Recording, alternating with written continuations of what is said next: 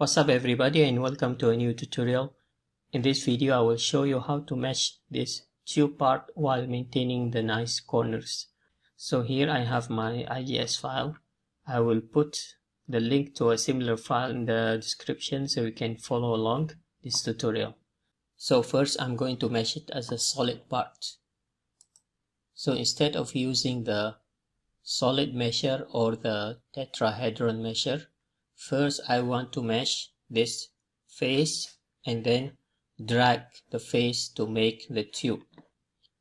So go to AutoMesher. First I will select this one and then I click on this face. Element size, let's say I compute, it will be 50, but I think this is too big. If you mesh, you can see the elements are very big and the corners become sharp. Let's say I reduce it to 10, it will become like this. Okay, and the corners still are sharp. So let's say I make it 1, reject, then mesh. So now when the size is 1 mm, I have smooth corners. But I want a better mesh, because here in the straight line we have too many elements actually. In the straight lines I can have bigger elements. So I reject and I select deviation, then click on the surface. Then here I put 10 and 1. These values will give good results in this file. But if your file is different, maybe you need to play with these 2 and these 2. So if I mesh, you can see here I have nice and smooth corners, and when the part is straight I have bigger elements. But actually here in the corners this type of elements are not very good. These triangular elements, when I make them solid, they will become pentahedron elements, which are not very recommended. So I reject. So I select this one, variable mesh size, select on this surface, then this one 10 and 1, this one 10 and 1, then mesh. Now I accept this mesh. So you can see here when the part is straight I have bigger elements, and when we have corner then the elements become smaller. So I close this one, I go to element generation. I will drag these elements and make my solid element. So I go to shell drag, select by part, and then the thickness is 2.5 meters in my case, and then the direction is -x, and then create. I need to put the segment here. If I put 1, I will have only 1 element through the x direction. As I increase this one, I will have more and more elements. So in my case, I put 100 and then I enter. Then I have relatively better mesh. And then I accept this one. Alright, I go to here, can hide the shell, and then there you go, I have this solid tube. In my case, what I did right now, I used the ElementGeneration Tool only one time. That's why the elements in the x direction is constant. Let's say I want to make this tube for, let's say, a 3-point bending. Then I want to have the mesh concentrated in some areas. If that's the case, then I need to use this ElementGeneration Tool more than one time.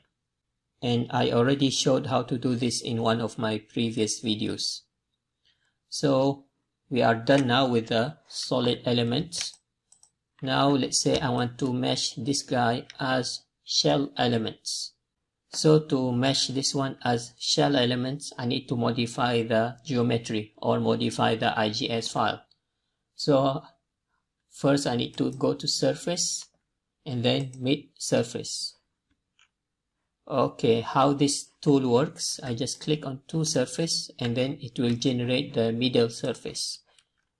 So why I need the middle surface? Because I need to, when I mesh as shell, I need actually the middle surface.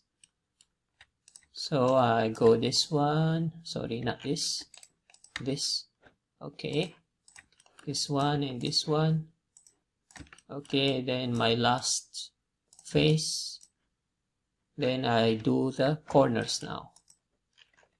This one, the inner surface and the outer surface, apply. Here the outer corner, the inner corner, apply. Here 1 and 2, and then apply. Now if I hide the solid, the original geometry, now I have this green surface. So now I will use this one to generate the shell mesh. So I go to AutoMesher. Again, I will show with different options. Let's say I take size, let's say I click on this one, this option, and the element size I put 10. Then I click on active and then mesh. You can see here the corners are still not very sharp. You see here 1 and 2. I have only 2 elements, so I reject. So this time I click on deviation, and again here I choose 10 and 1. This depends on your geometry. And then I click on active. So click on active, not on whole. Why you don't click on whole? Because we have the solid that is hidden. So if I click on whole, then it will select that one also. You can see here the selected geometry. The selected geometry is only 8. But if I click on whole, it will become 26. Meaning the hidden solid is also selected. And we don't want that. So you clear the selection, then again select on active entities only. Then you mesh, then you have it. You can see here the corners are very smooth, and when it is straight line, the mesh becomes bigger. And then I accept. So now I hide all the geometry parts. And then here I have my tube, which is made from shell elements. Okay, so now I have both of them overlapping. So I just want to move them side by side.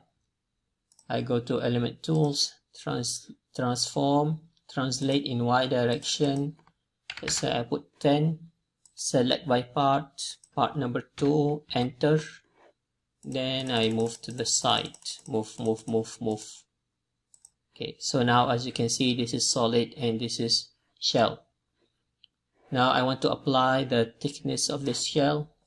First I measure the thickness of the tube is 5 mm. So I go to model, keyword, part number 3, which is the green one.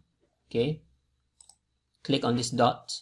This guy will pop up, new keyword, and then new ID 5 and enter, and then accept. Then here also accept. Why I'm assigning this one? Because I want to display the thickness of the shell, which can be done from here. This appearance option, and click on thick, and then all visible. Now you can see the thickness of the shell part, and it is exactly the same. If I look from the front view, you can see they are the same.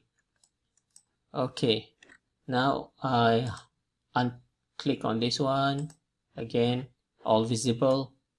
Now if you click on Control and click on the middle mouse, you can see that the green tube have some lines, okay, some lines like this.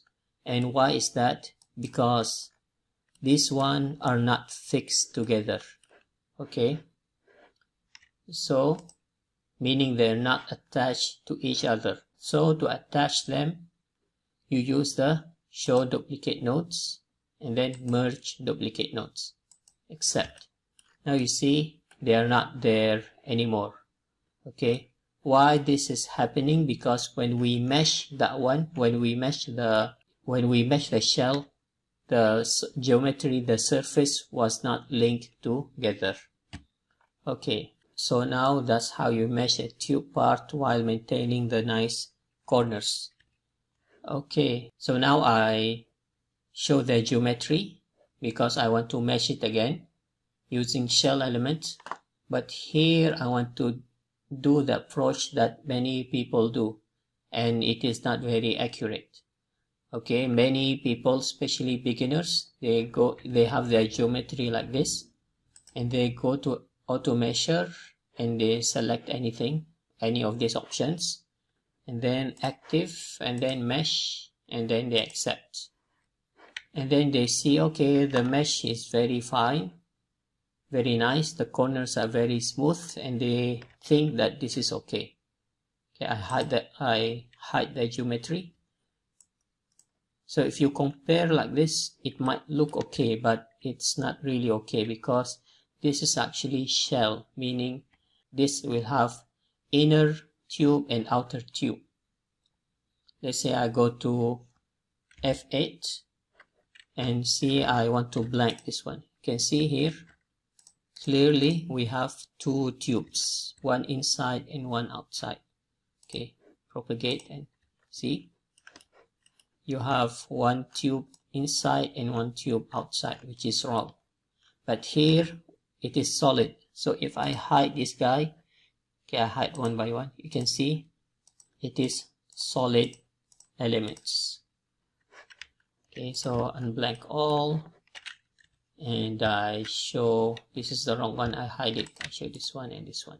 That's how you do if you want to mesh a tube and maintain the smooth corners. This one with solid elements and this one with shell elements. So that's all for this short tutorial. Thank you very much and see you next time. Bye bye.